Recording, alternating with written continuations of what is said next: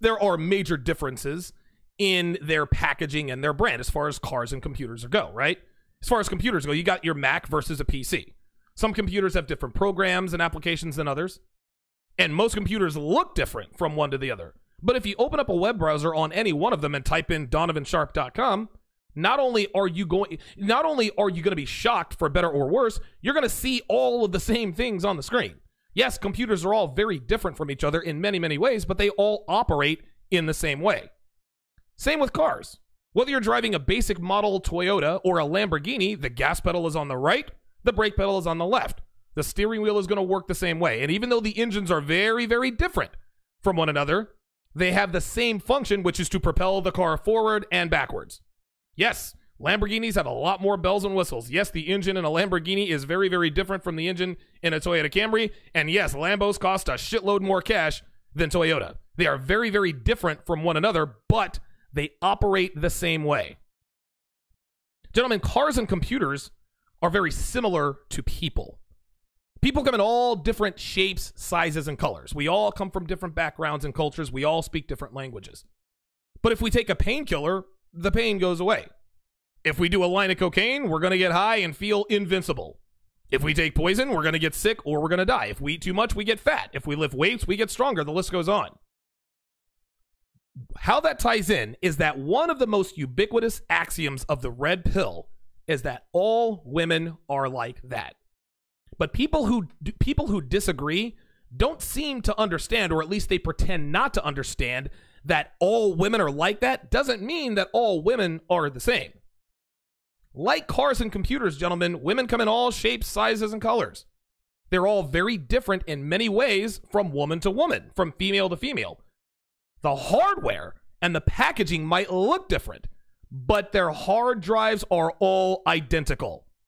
They are motivated by the same things. They carry out those motivations in much the same ways.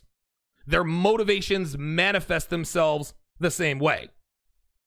So, what exactly is AWOLT? What exactly does all women are like that mean? Well, I'm gonna go Red Pill 101 here for you.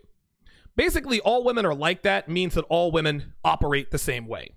Like I said before, they're different on the outside, different environment, but their software is identical, meaning that they're attracted to the same things. They're aroused by the same things, and they operate within sexual relationships and the sexual marketplace in the same ways. No, not exactly the same way, down to the time, the day, and the behavior, right?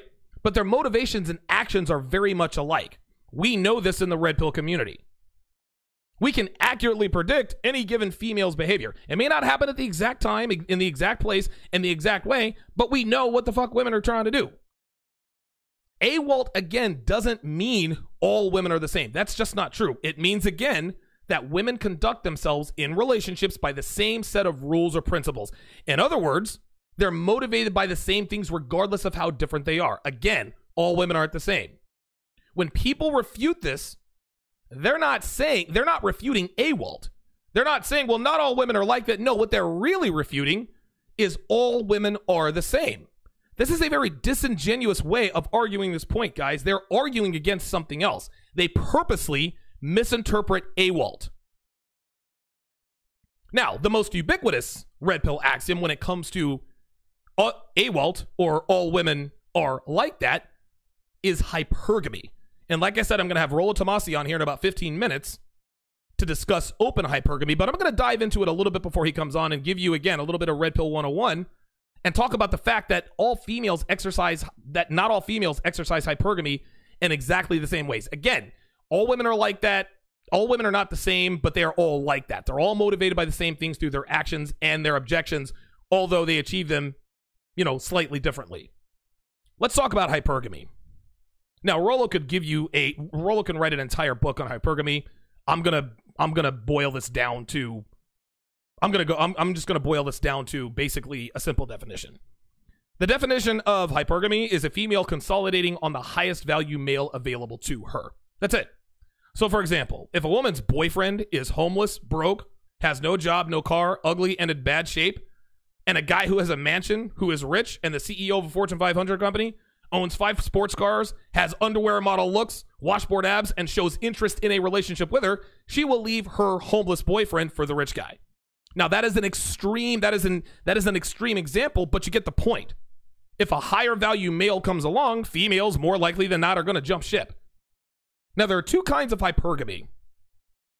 There is genetic hypergamy, and there is provider hypergamy. Alpha fucks hypergamy is a woman getting with and or cheating with a guy who is physically superior to her significant other.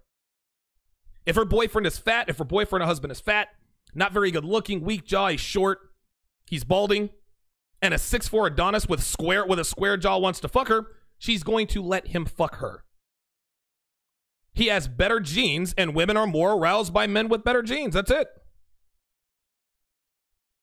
Provider hypergamy is women getting with a guy who is a better provider than her current significant other.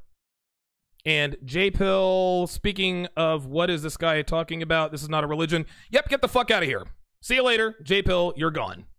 Don't come in here and talk shit about what's this guy talking about. Guess what? Now you can sit there and listen.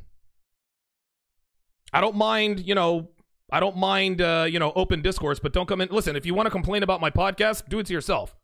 If you do it in the chat, you're fucking gone. Fuck you, you're out of here. Anyway, provider hypergamy is a female getting with a guy who is a better provider than her current significant other. This normally happens with single mothers when they reach their 30s.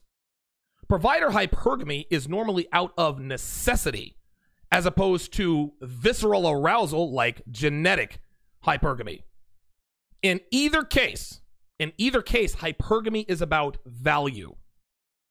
Ugly fat girls can't exercise hypergamy as much as hot girls. Lower sexual market value girls don't have the quality of options that higher sexual market value girls do. Here's the thing, guys, and a lot of you guys are going to disagree, but here's the thing. Hypergamy is good for men. Listen, I don't give a shit. It's good for men. You want to know why? Because it forces us to keep our shit together. Conditional love, gentlemen, is for the weak. If you don't keep your shit together, your girl has the right to go out and find someone who does. Period. Same with you. If your girl gets fat, go dump her and go get a skinnier girl. Now, females have a hard time with this because they think that this is, quote, shallow, right? Look, they say things like, looks and money and muscles aren't important to me. I want a man of substance. No, you don't. You want a high-value guy, and that's okay. There's nothing wrong with that. Admitting that you're hypergamous as a female doesn't make you a bad person, ladies. It makes you a woman. Leaving your loser of a boyfriend or husband for a man who's got his shit together is no more wrong than a man leaving his fat wife for a woman who is more physically fit. That's the way it goes. All women are hypergamous, whether they admit it or not. They don't all exercise hypergamy in exactly the same ways and to the same degrees, but they are all looking to get with the highest value guy they can find. I remember a while back when I lived in Vegas, one stripper literally told me, she says, I want to date down. I don't want to marry down.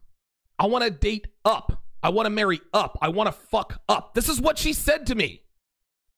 Women want a man who is superior to them in every way. Sexual market value, net worth, education, intelligence, the whole nine, guys. If their boyfriend is of equal or lesser value to her in most of those areas, she's going to leave him eventually, guys. You can count on it. If her boyfriend of lesser value is of lesser value than a man showing interest in her, she is going to leave him for that man. This is how it goes, guys. Like they always say, the old saying goes, don't hate the player, man. Hate the game.